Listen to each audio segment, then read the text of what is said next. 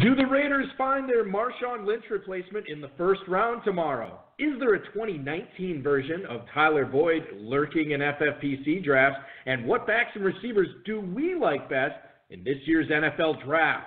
Plus, the 2018 FFPC Bare Knuckle Challenge champion Monty Phan rejoins the show to talk about prepping for the BKC, who he traded Damian Williams for in Dynasty, and much, much more. We've got a great show for you. Dave Gerzak is here. I'm Eric Balkman. Stick around. Your high-stakes fantasy football hour starts now.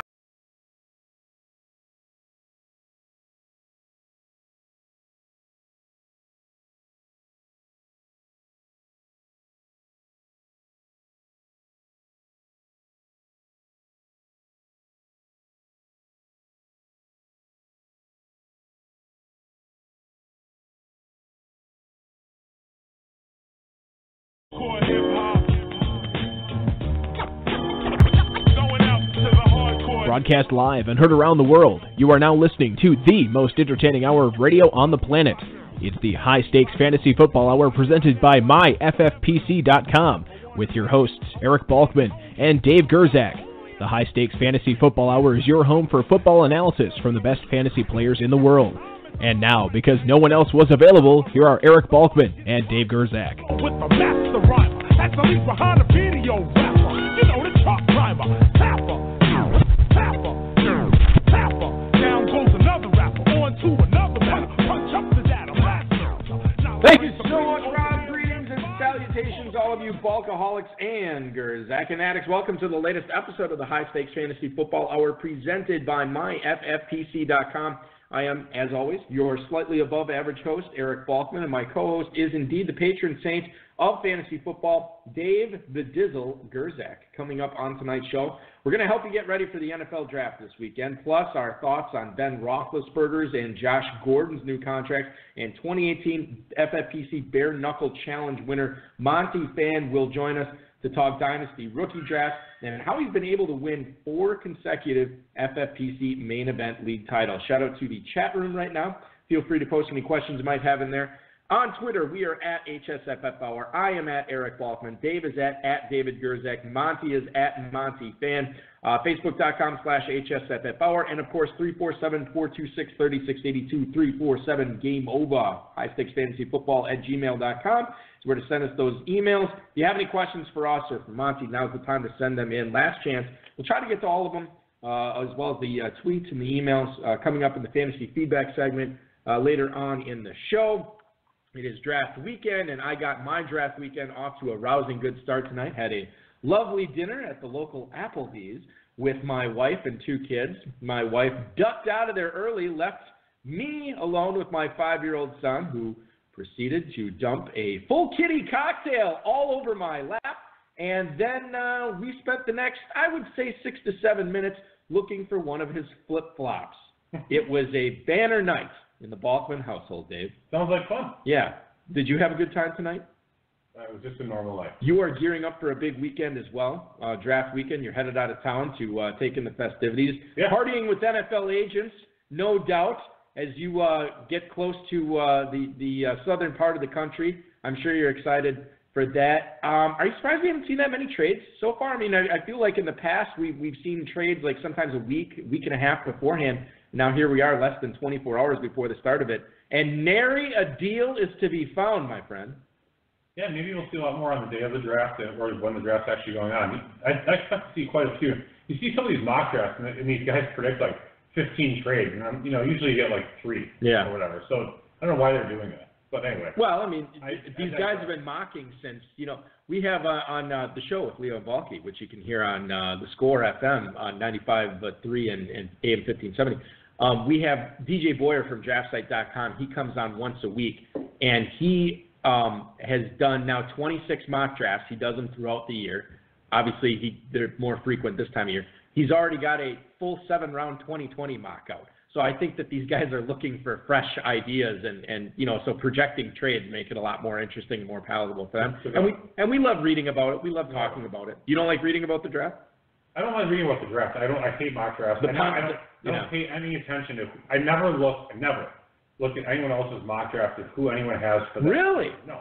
Wow, that's interesting. Why would you? Yeah, that's fun. It's like whenever everyone puts out a mock draft, to me it's like they're telling me about their fantasy team. Oh, hey, so I got Fields in the third, and then I got this guy here. So then I also have a trade going here because they need this and this. It's like, whatever, man. I never thought about it like that. I don't care about, no offense, I don't care about your opinion on that particular thing. It's fine. I think it's a little bit different because there are a lot of people who like hearing about mock drafts more so than like hearing about other people's fantasy teams. I understand. I'm a little more of an outlier. Good analogy, though. I do like that. Yeah, well, it's a little much. Okay. I actually enjoy seeing what happens.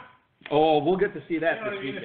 Then you have something concrete. Otherwise, you're just like, I don't know, fart in the wind, whatever. Doesn't help. Well, what's not a fart in the wind is the early bird early bird promotion going on for the FFPC main event contest. Make sure you're getting in on that before May 31st so you can save money on your team, and you can also get entered in that Pros versus Joes drawing. I already got a question from somebody today. When are we announcing the Pros versus Joes? When's that drawing going to be held? And I believe it's early June. I think it's the first HSFFO we do in June. We usually announce those. When's the main event deadline? I should be looking 31st. May 31st. Yeah. Wow, that's coming up. Yeah. Well, it's still a month, but it is coming up. The football guys early bird, you have a little bit more time for that, but definitely take advantage of that. Register your team before June 30th, draft it by July 15th, and get a $35 credit.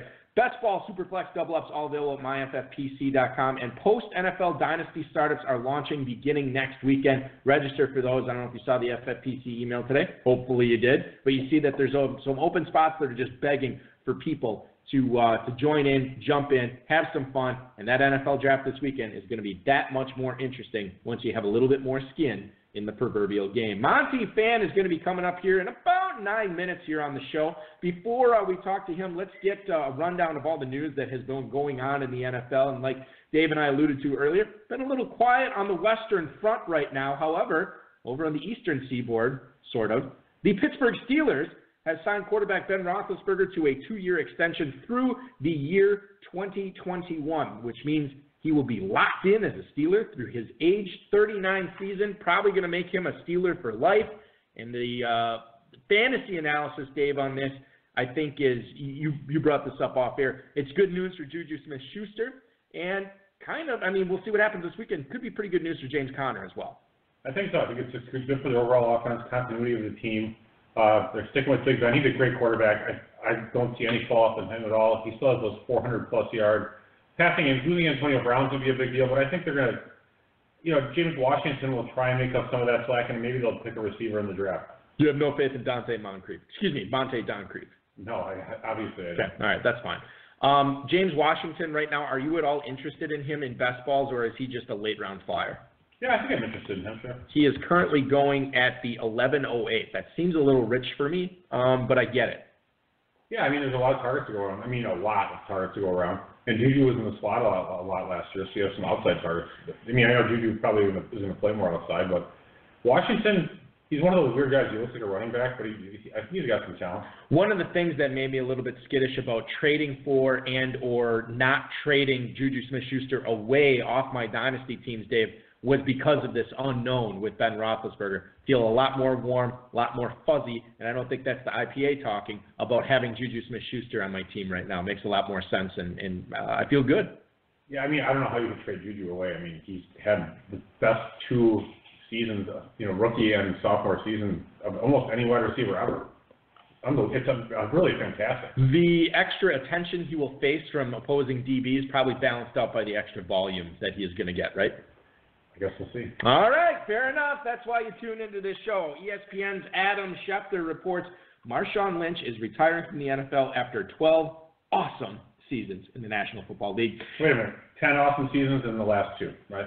I misspoke, yes. 9.5 and 12. 9.5, 12 overall. I will say that we both, when Lynch came back, we were not on Lynch at all. I think I was a little bit.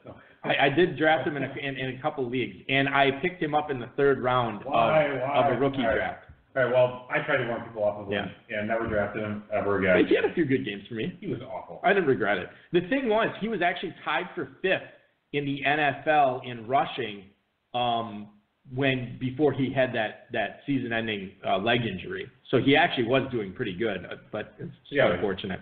When you're super old, you sit out a year, and then, you get injured. That's weird. Yeah.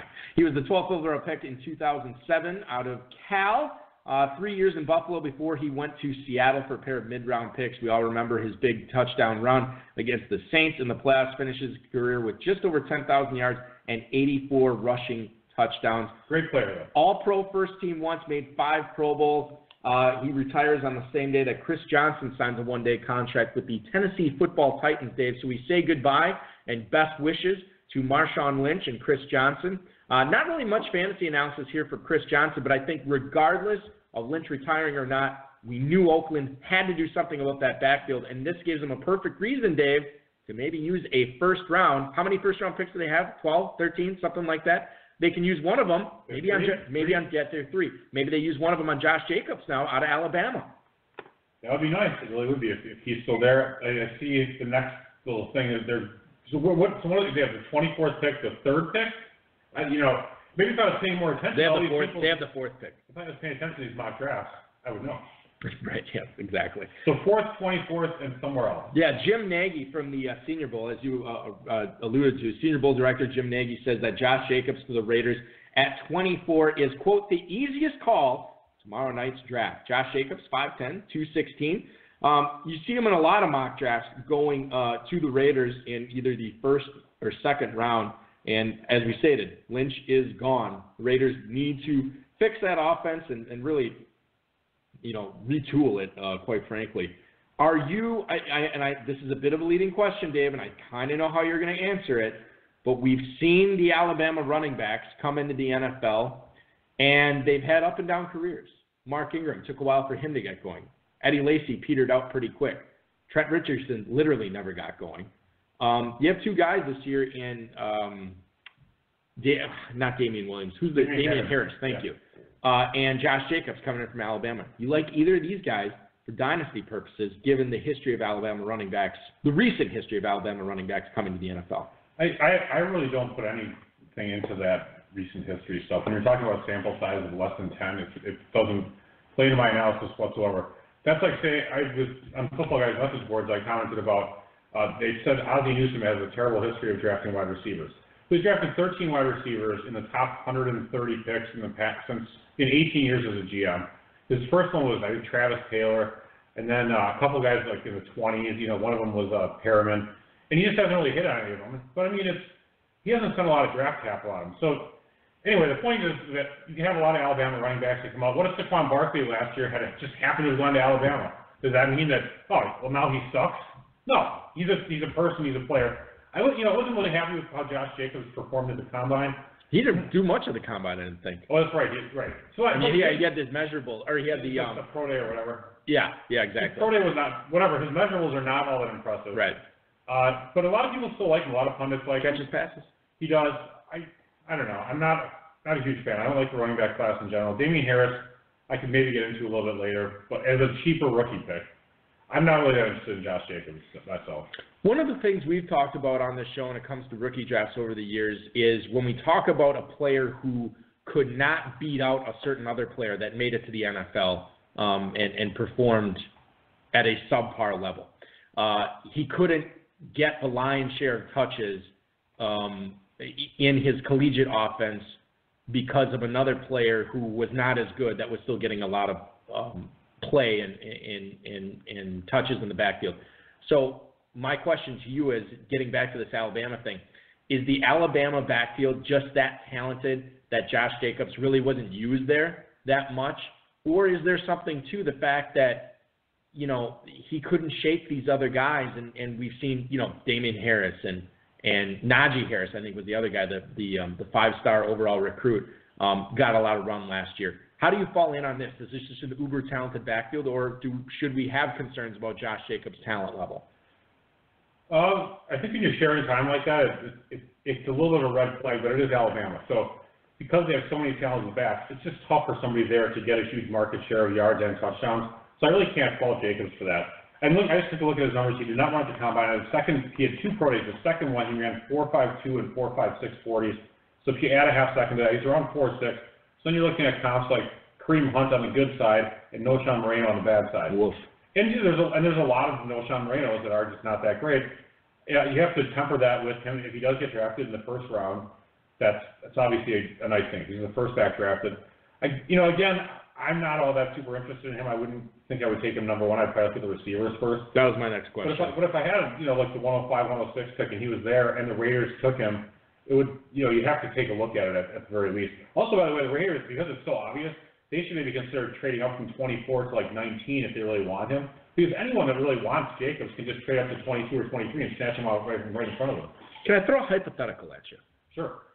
We've talked about sometimes the best way to rate these rookies is how the NFL rates them. In other words, rookie ADP should match up with real-life ADP for the most part. Okay? Yeah. What happens if Jacobs slips a little? No, doesn't slip a little.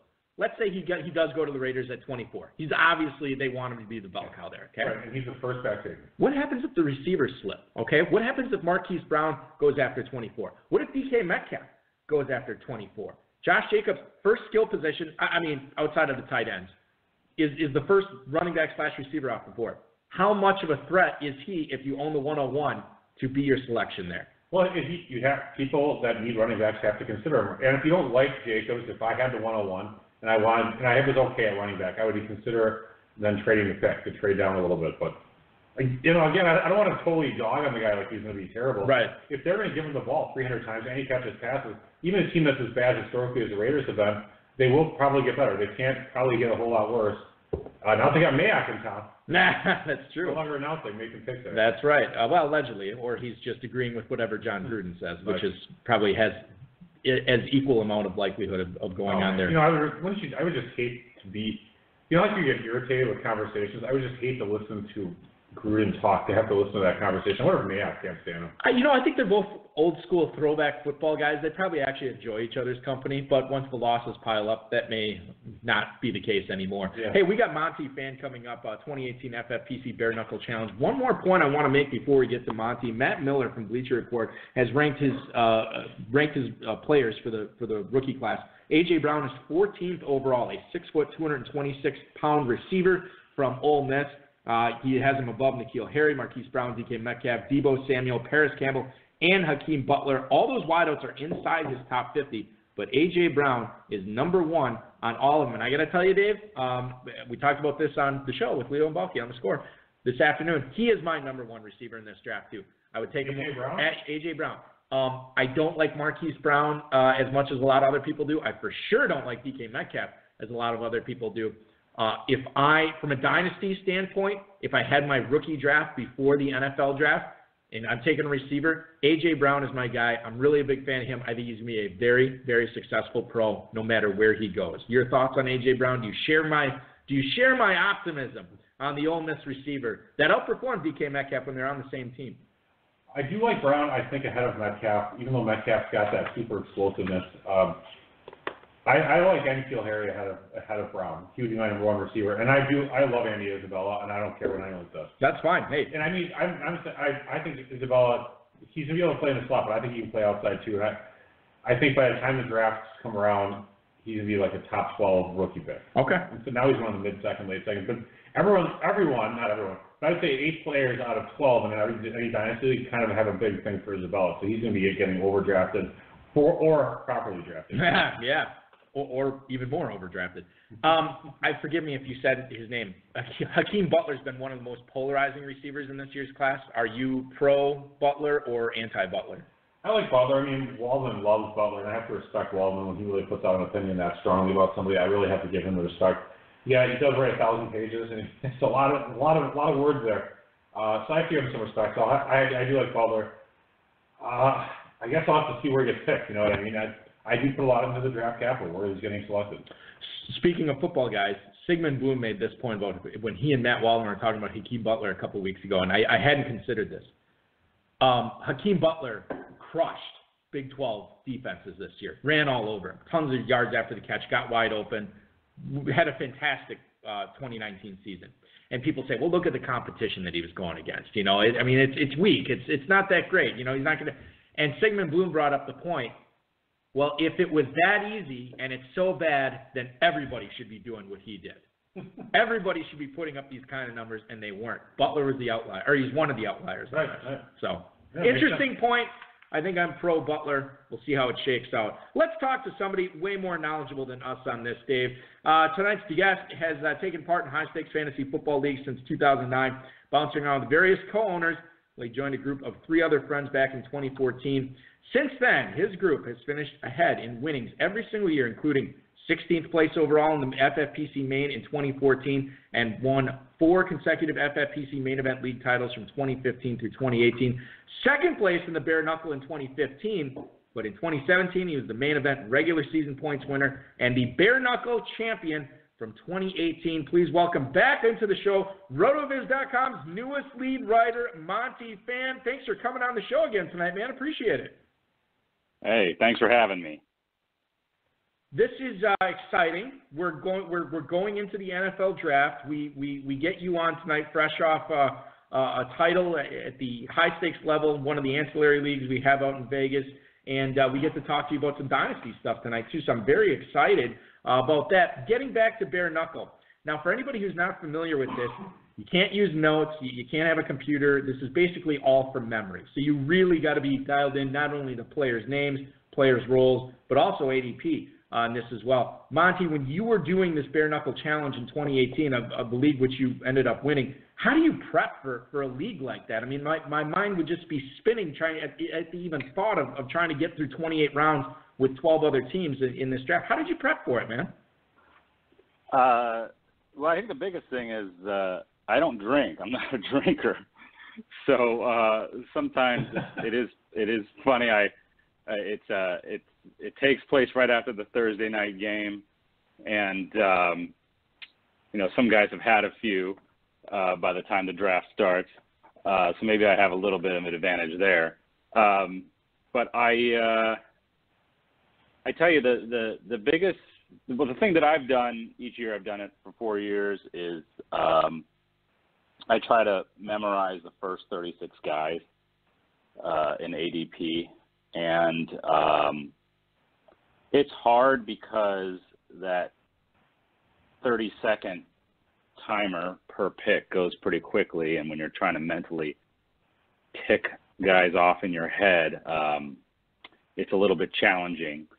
But it does kind of keep me calm. I get anxious at these things, and then it's just I pick out every round. I look at the ADP and I pick out 2 or 3 guys in each round, and just try to mentally associate them with that round instead of trying to memorize an entire draft. And what really helped me last year was we did a draft in the super bracket on Thursday morning, and we had the 7th pick, and that night for the bare knuckle, before the draft, everyone, all the 12 guys draw a playing card, and you get to pick your draft spot before the draft starts. So you don't even know where you're drafting before the draft starts.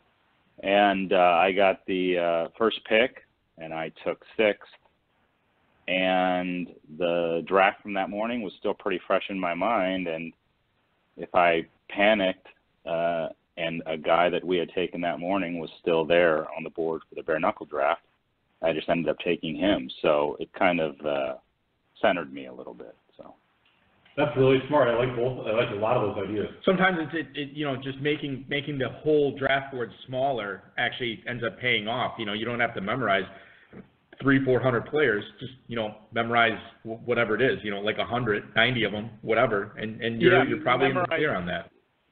Yeah, memorize the guys you want and just kind of ignore the guys you don't want. And it's when you're doing it,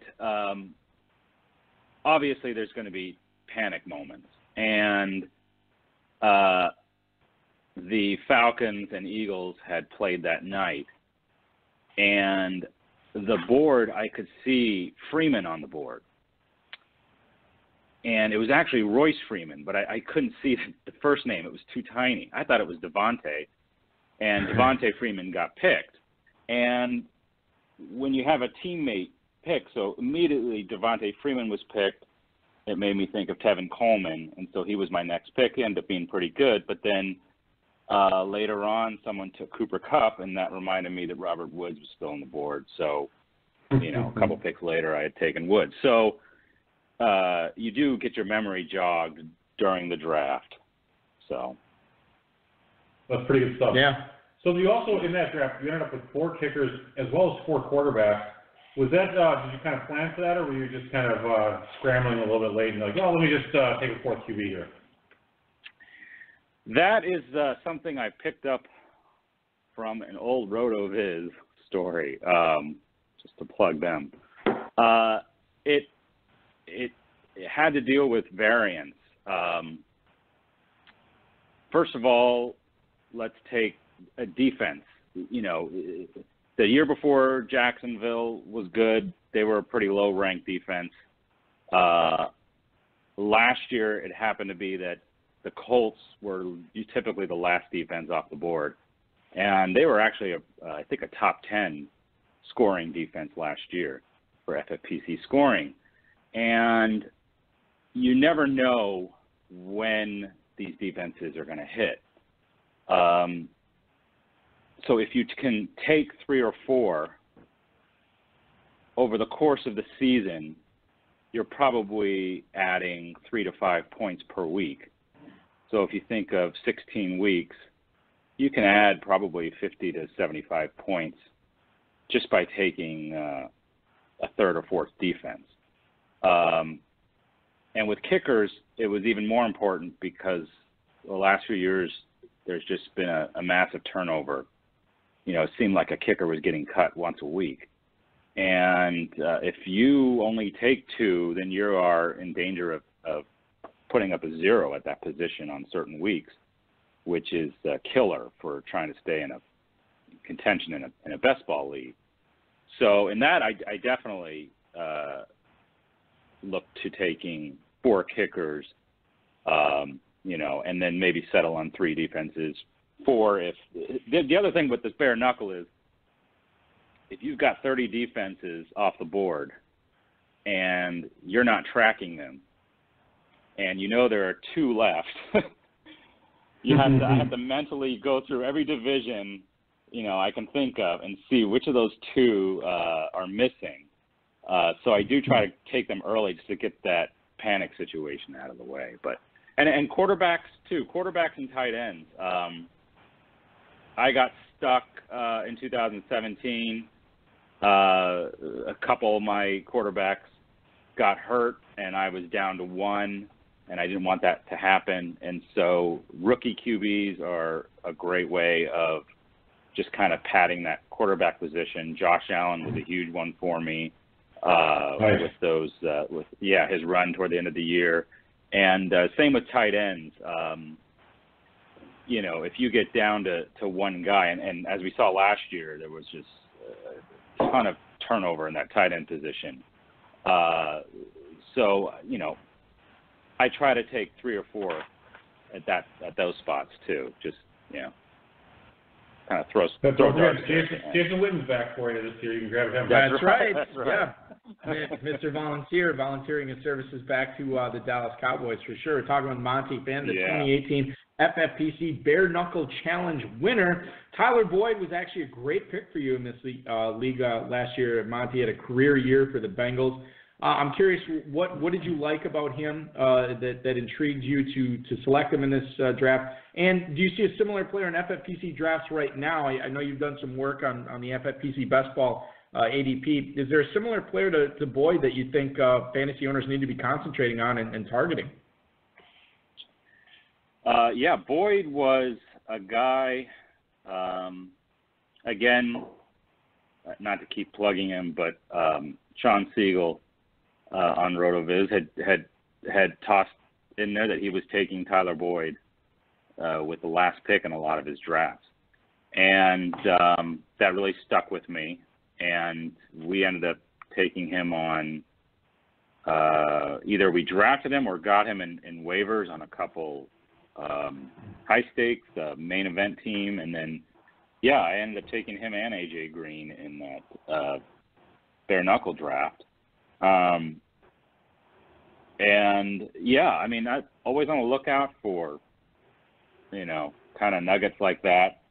And as far as this year, I mean, Boyd was really just kind of a end of the draft pick. I'm not sure there's another guy who's similar, but I know that Devin Funchess has gotten, a lot of flack from his time in Carolina, and he's in Indianapolis now, where a lot of people say, could we see another Eric Ebron similar type of situation where a guy who was maligned, goes to Indy and becomes a big red zone target, getting passes from Andrew Luck, and he's a big guy in the red zone too. So I don't know if he can perform to the same extent as Tyler Boyd, but he's definitely a guy that is on my radar. I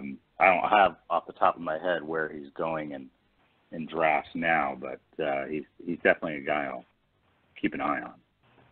Yeah, I can tell you right now, Monty, he is actually going at the 12:05 in FFPC best ball right now is Funchess. So, I mean, certainly you're not investing a whole lot in him right there, and it would make a lot of sense to grab Funchess there, at least in a few leagues, and take some shots at it. So, obviously, the Boyd pick worked out. That was something that you did differently than, well, every other owner in the Knuckle Challenge last year. But you guys have been doing really good in the main event. Dave wants to talk to you about that.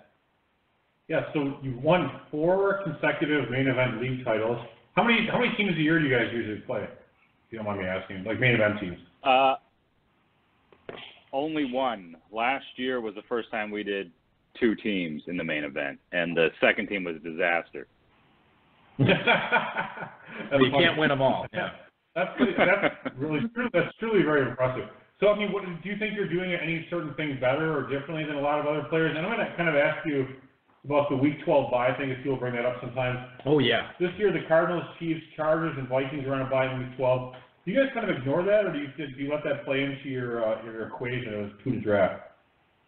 No, I don't put much stock in it. Last year, the Chiefs had a Week 12 bye last year as well, and we still drafted Kelsey everywhere we could.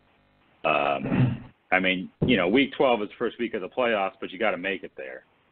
And, having, the other side of it is for all 11 weeks of or Mahomes or, Tyreek Hill, well, not sure about him, but we'll see. All those Chiefs that you wanted, we'll see. But, I mean, I'm not passing on Mahomes because he may not play Week 12, especially if I get him weeks 1 to 11 and pretty much don't have to worry about a backup for the entire season. So, no, I don't put too much stock in the buys. But as far as our success in the main event, I don't know, just paying a lot of attention to it. I have the luxury of that. Staying on top of the waivers. We've just been lucky enough to draft pretty deep teams with deep benches. And I think last year probably the biggest one was Nick Chubb. And, he sat on our bench for probably half the regular season. And then they traded Hyde, and he really came through for us in the bye weeks. And I honestly, he may have been a candidate to drop for us early in the season. I don't remember. But, so, there's always some luck that plays into it.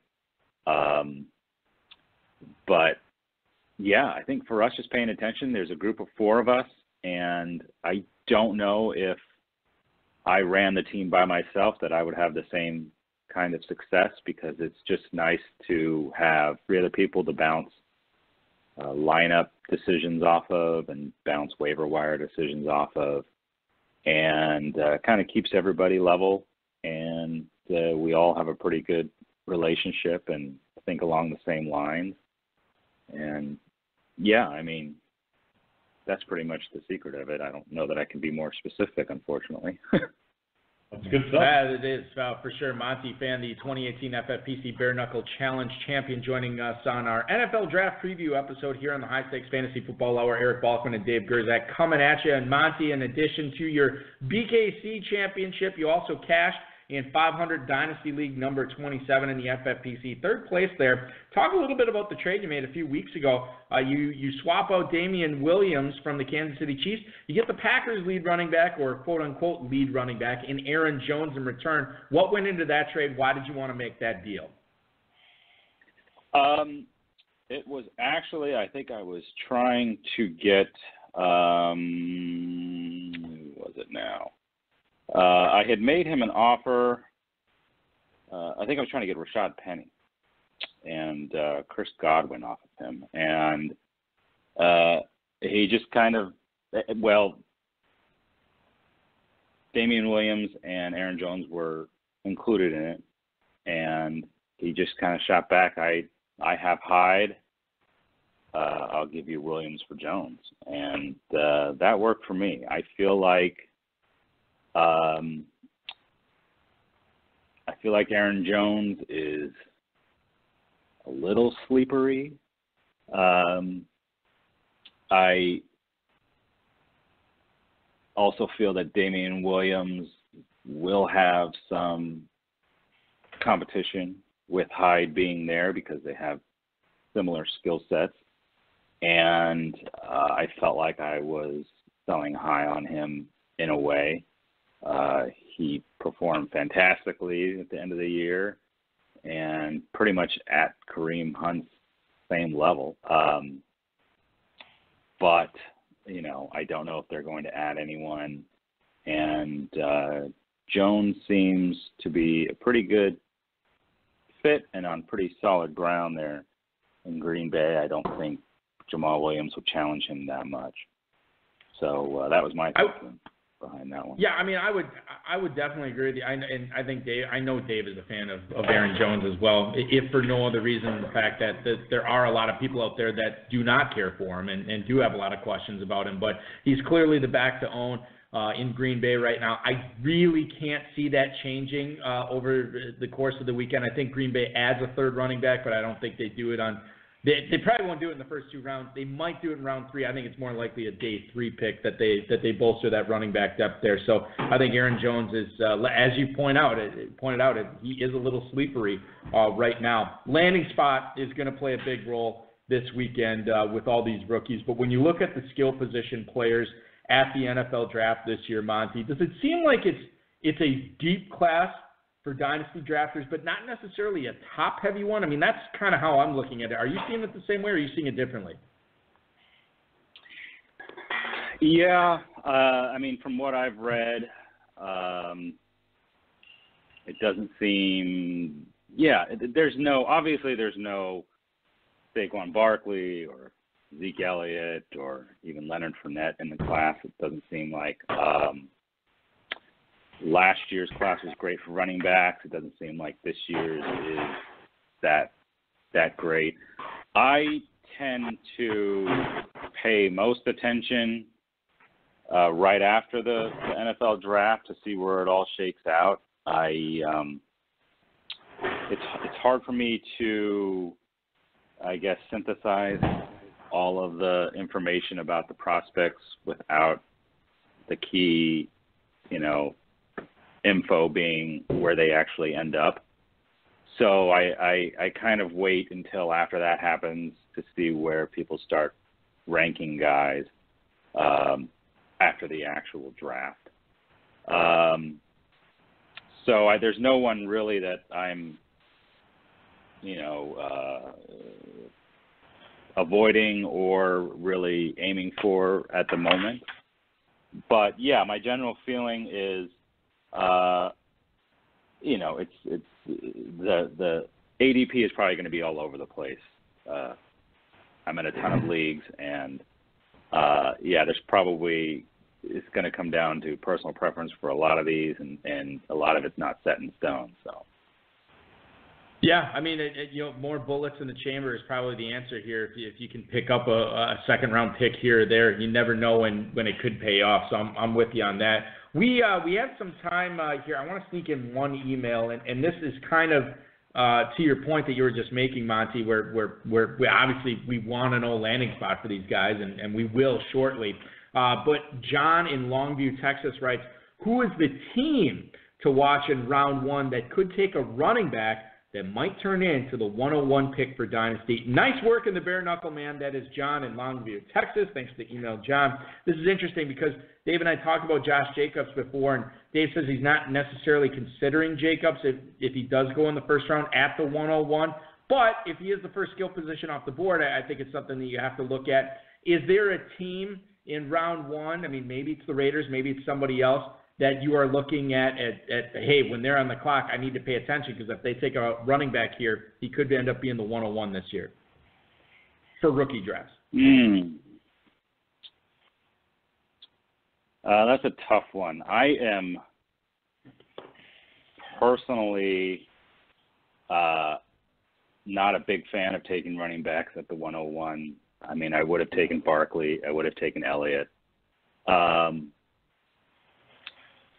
I had the 101 and I passed on Gurley and took Amari Cooper instead.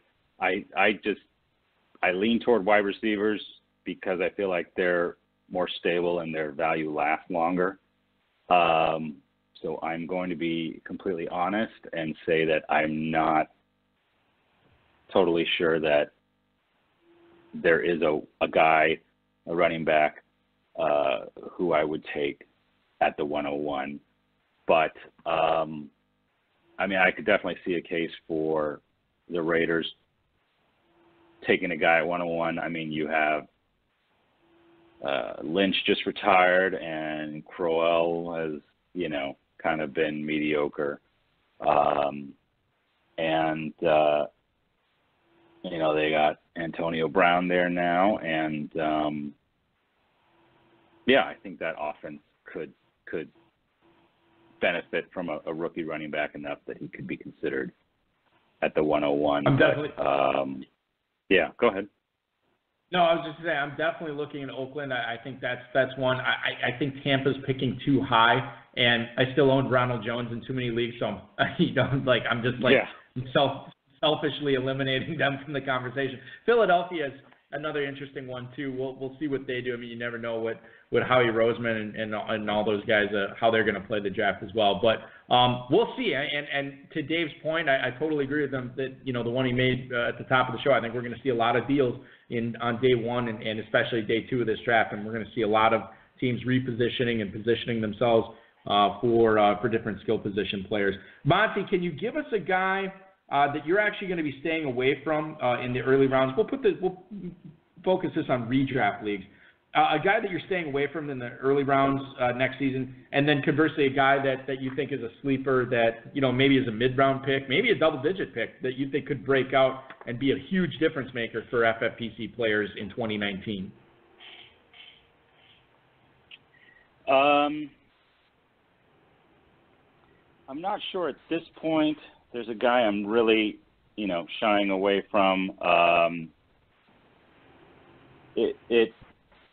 There were guys over the last few years like Marshawn Lynch who, have been, I think, going in the third and fourth and fifth, and he just seemed like he was past his prime. I was looking just down at the ADP, and no one really stood out at me as a guy I'm looking to avoid. I do know that I feel like, in one quarterback standard, 4 points per passing touchdown league, my guess is Mahomes will go way too high for my liking. I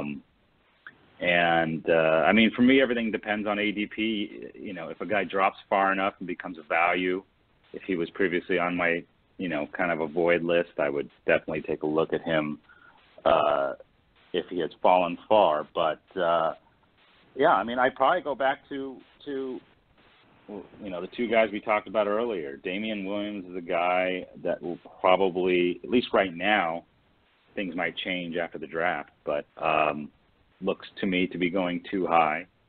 And Aaron Jones is a guy who looks to me like he's going too low. There you go. Yeah, I like it, and I think I'm, even though Damian Williams is going in the mid-third right now, that could look really, really bad if Kansas City invests in a decent running back this weekend. We'll see. They did trade away their first and second round picks to Clark. Oh, that's right. Yeah, for Frank Clark. Yeah. So that does help. That does help Williams a little bit. Yeah, absolutely. That's a great point. I didn't think of that. But Aaron Jones, I'm with you on that. Him being undervalued right now. I had yards per carry last year as a running back. Yeah, and honestly, the biggest thing has just been those knee injuries. He's going at the 402 right now. I can definitely get on board with him there. Dave, final question for Monty, who's been incredibly gracious tonight with his time. Yeah, tell us a little bit about your new position at RotoViz. We're big fans of RotoViz. We have it for a number of years. And what you're working on now is what about what's coming out over the summer as well, Buddy? Yeah, they named about a half dozen lead writers, and so I was fortunate to be named one of them. And my big focus is you guys, FFPC, high-stakes content. I've been doing a series of just looking at ADP, particularly in best ball leagues, since they started up right around the Super Bowl. So I looked at it. I took a look before free agency started, and then another look after free agency had kind of shaken out. I'm going to do one after some of the dynasty rookie drafts get underway and see where the rookies have started falling in ADP. And then probably another one midsummer, and then around training camp, and just kind of focusing on high-stakes stuff throughout the summer. You can go to rotoviz.com right now and read Monty's latest piece. This took place in ADP analysis. Took place, basically after all the big free agent signings, after the Odell Beckham trade. His analysis there on that, and follow him on Twitter at Monty Phan. He is the 2018 FFPC Bare Knuckle champion. Won 4 consecutive FFPC main event leagues, including the 2017 main event regular season points championship. Congratulations on all your success. Congratulations on the new position with RotoViz, Monty. Don't be a stranger. We will continue reading your stuff, and I wish you best of luck in all your leagues in 2019, and thanks so much for coming on the show again this week. All right. Thank you for having me.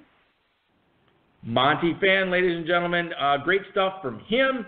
And always good to get the insight of a player who has had not only a great high-stakes career, but a guy who has had a lot of recent success and is now covering it for rotoviz.com. As Dave said, we're big fans of that, and anytime we get the melding of the FFPC and RotoViz, always a winning combination, David. Very funny. Yes, thank you.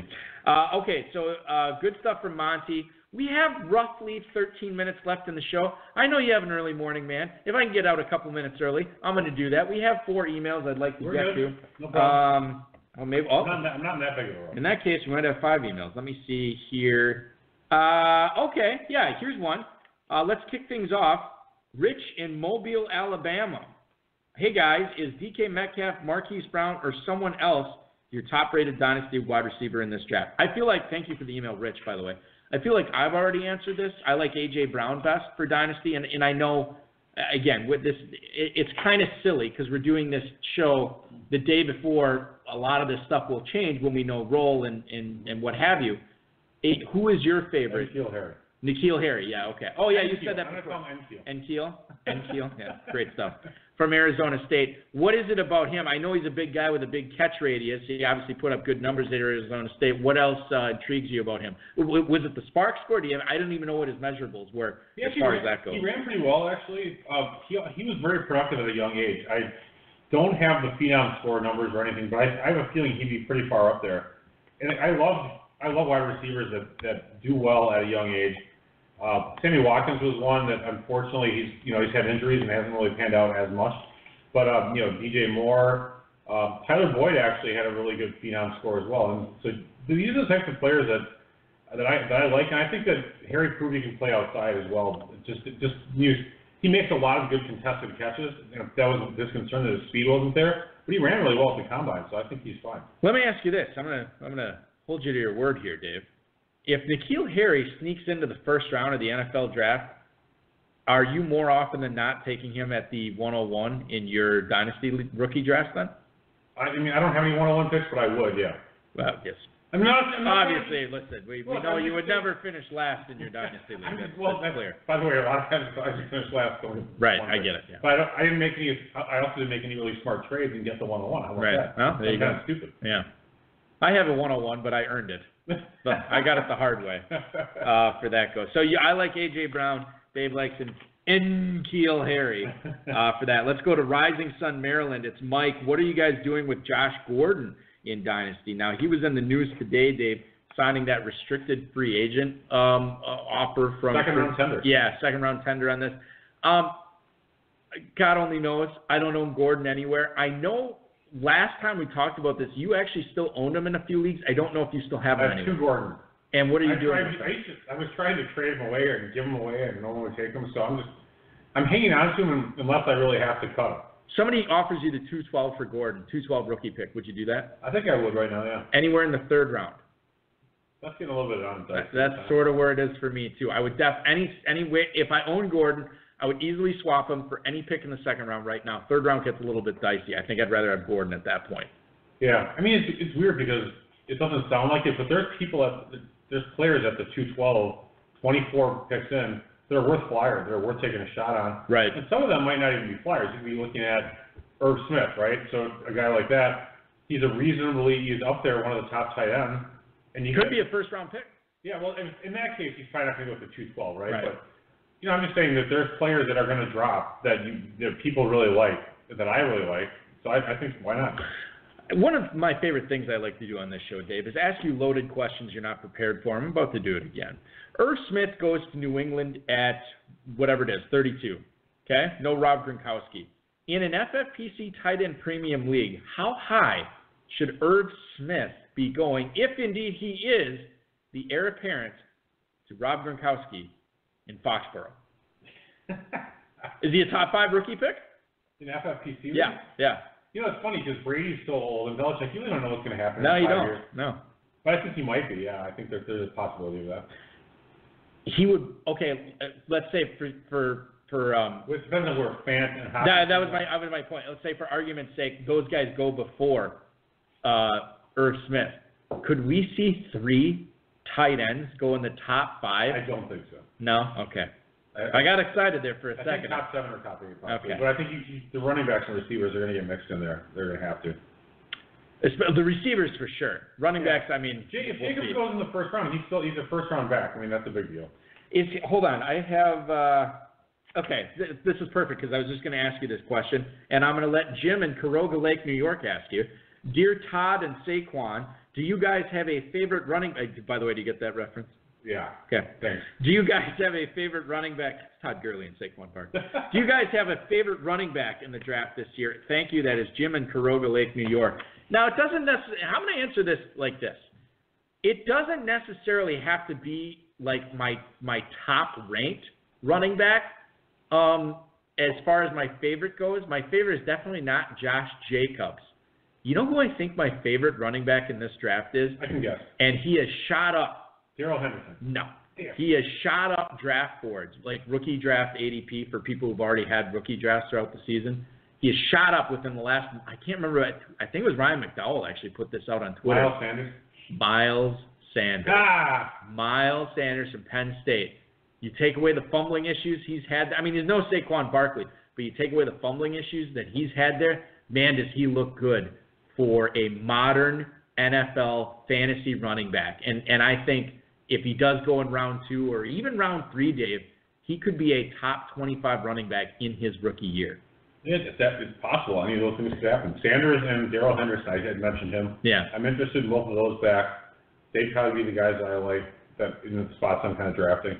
If Jacobs goes first, he has to be for me first. As much as I like the other guys, if I'm taking a running back and Jacobs goes before them by 20, 30 picks, whatever, I'm going to take Jacobs almost for sure. Unless I can't think of a better landing spot than Oakland. But if let's say Philadelphia. Let's say no. Oh, because they got Jordan Howard there. No, because they have coaches that shit. Oh yeah, that's true. Yeah. Well, that's my point with Howard. Is like, whether you think he's good or not, they're going to use him. Yeah, exactly. Anyway. I guess we have to. Indianapolis. Marlon Mack. I don't think they want a running back. Marlon Mack's a pretty darn good back. Baltimore. I mean, they got Mark Ingram now, but I think any rookie's gonna have a tough time beating out Ingram. Ingram's a darn good running back too. He is good. Yeah. There's opportunities out there. We're just probably not thinking of them right now. Let me ask. My 212 pick guy would be Bryce Love, the guy who's. I was just going to ask you about him. Yeah. Coming off the injury, granted, he's maybe not that great this year. Maybe he loses explosiveness, maybe not. He was a phenomenal running back the year before. So why not take him as a 212, 301? Right. And that's definitely worth more than Josh Gordon to me right now. To your point with injured running backs, a guy that was mocked as a potential first-round pick before the injuries this season, Rodney Anderson from Oklahoma. This guy might not even get drafted, Dave, in the NFL draft. He could be a free agent signee. What about him at the end of the second round, early third round? Because I think a player like him, you could say that he's sort of got the pedigree, because the only thing, the reason he dropped was because he basically missed the entire season because of injury, and hasn't been his first injury. But you look at a guy like him, I think he could be a potential difference maker and be a better pro than collegiate. Absolutely possible, and whatever team gets him as a free agent or a seventh-round pick or whatever, you have to look at the opportunity there. And if there is opportunity, then, yeah, absolutely you got to take a look at it. Last running back I want to talk to you about, I think he went to the FIU, Devin Singletary. I am saying his name right? It's not Tevin or Devon. It is Devin Singletary? Yeah, I think so. All right, thank you. That guy, if I remember correctly, game tape off the charts. Looks awesome. Measurables, combine, the opposite of awesome. Was not great. Did not perform well at that point. And, some running backs are just not cut out for the measurables. That's not their game. That's not how they get it done. Your thoughts on Singletary in Dynasty this year? I don't think he goes in the first round of rookie drafts. Maybe a fringe first-round pick, but I think he's more locked into the second round. No, I have no interest whatsoever in him. He's 5'7", 200. This is from the combine. Right. 5'7", 203, 4'6", 40. So his speed score is awful. 15 bench press reps. I'm not bragging, but I could do 15 bench press reps on the 225. That is bragging. Okay, it is. All right. 35-inch vertical. My vertical is probably in the 20s. Maybe it is 20. You got to have a higher vertical. I'm totally kidding. I don't know. But 7.32 3-cone and a 4.4 20-yard shuttle. Those are really, really bad numbers. So, sorry, no thanks. Outweighs the game tape for you. By the way, I do weigh more than 203, so to give Devin a little credit. Close. Not. I wish I were closer. Whatever. All right, let's. Okay, so this is sort of an expansion of a question that we've already answered, and I don't know if I have a great answer for this. Joe in Grayling, Michigan. What's up, Dave and Balky? I know it's probably a fool's errand, but with the draft 4 days away, well, much closer than that now. Who are your top 3 receivers in this year's class? That is Joe in Grayling, Michigan. All right, so we know Dave's is N'Keal Harry, number 1. Mine is A.J. Brown. I like him number 2. It's difficult for me to pinpoint receivers after that, because to me that they are so much alike. You have Brown and Samuel Marquise Brown and Samuel and Metcalf and all these other guys that are probably going to be going in the second round, quite frankly. Hakeem Butler, Paris Campbell sneaking in there as well. I guess if I had to do it, I would rank them. I would probably go A.J. Brown, Hakeem Butler, N'Keal Harry. I think that's how I would go with my top 3 right now. But again, it's so. I mean, after A.J. Brown for me, there is a drop off, and it's difficult for me to say I'm going to die on this hill because they are so close. Andy Isabella, I know might be in your top 3, Dave. Oh man, I don't know. I mean, again, I'm gonna have to go a little bit off the draft position too. I mean, I have to put. You have to. Harry, I'll have 1. I mean, A.J. Brown, Hakeem Butler, Metcalf. I have to consider Metcalf too. I mean, in that top 3, they're all there. Isabella. I mean, if Isabella gets drafted in the 3rd round, I think I still have to put him a little bit lower. I have to almost, as much as I like him. So I'd put him maybe like 5th or 4th. What's the percentage chance Andy Isabella is a day 2 pick? I think it's pretty darn high. Like 80 or 90?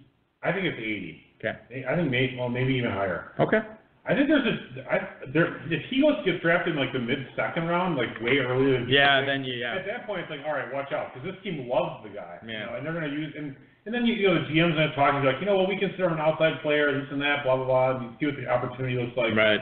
But then there's a chance he goes in the fourth round and no one really likes him for whatever reason. Yeah, well, I mean, and like you said, there's a 20% chance of that happening. there sure is. Final email.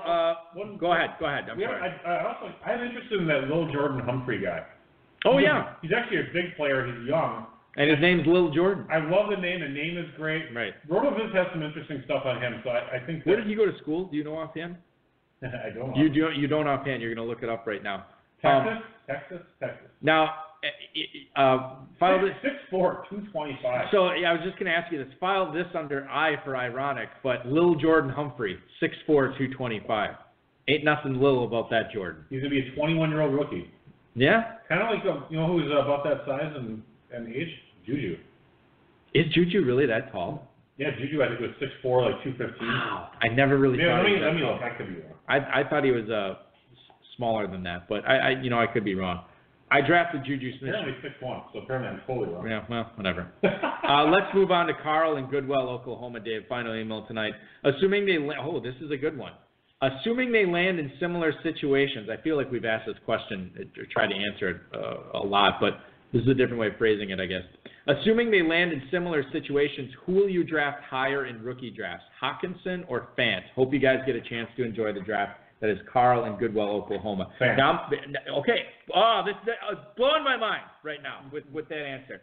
If you would have asked me 3 weeks ago, it would have been very difficult for me to say. I would not have. Okay. And here's why. Hawkinson was consistently being mocked, not by one or two pundits, but numerous pundits in the top 10 of the NFL draft. Noah Fant was like a fringe first-round pick. So to me, it's just like, okay, at that point, it's very difficult for me to say I'm willing to take Fant over Hawkinson. However, within the last week, I've seen Fant go in the top 15. I've seen him go in the top 10 in a few drafts. I've even seen him gone ahead of T.J. Hawkinson. So now the question is, who do you take first if they're roughly going at the same spot? And I think I'm with you on Fant because from a fantasy perspective, I think Fant represents maybe the lower floor, but unquestionably the higher ceiling. And that's my analysis on this. I don't know if you have anything to add of why you like Fant over Hawkinson. He is just a much better athlete, much better pass-catching player for the NFL. Hawkinson, to be honest with you, when I saw him at the Combine, I understand he's just got to be a smooth athlete or something, but he just looks like a guy. He doesn't look like he plays football. Exactly. Great point. I mean, he is listed no lower body size. He's listed at 6'5", Dave. And the film I watched him, he looks like an H-back. He looks like a fullback running wheel routes out of the backfield. Well, I know he's supposed to be technically very sound, and truthfully, there's a lot to be said for that. Right. I mean, if he gets his pad level below everybody else and is a great blocker, fantastic. FFPC, we don't award points for that, so it doesn't really help. So. Right. I just don't know how great of a receiver he's going to be, especially compared to Phan. Okay. All right. Well, fair enough. And hopefully that analysis will help you get ready for the NFL draft. Ladies and gentlemen, that's going to do it for our show this week. I want to thank Monty, Phan, Dave Gerzak, the FFPC, Rob Rice, and, of course, each and every one of you. I want to wish a happy birthday to former guest of the show and multi-league main event league champ Jeff Havenstreet, celebrating a birthday today. Happy birthday, Jeff. We will be back next Friday with not one, not two, but coverage of 3 live drafts. That's right, Genesis, Revelations, and the newly minted Apocalypse draft. We will cover all 3 of those starting at 9/8 Central. So we'll be on an hour early next Friday. Obviously, a lot to talk about with the NFL draft being in the books, and we'll have live draft coverage from all 3 of those drafts. I think we'll go Genesis, Revelations, and Apocalypse in that order. Get in on those main event early birds, the Football Guys early bird as well. They are, listen, best deal you're going to get all season.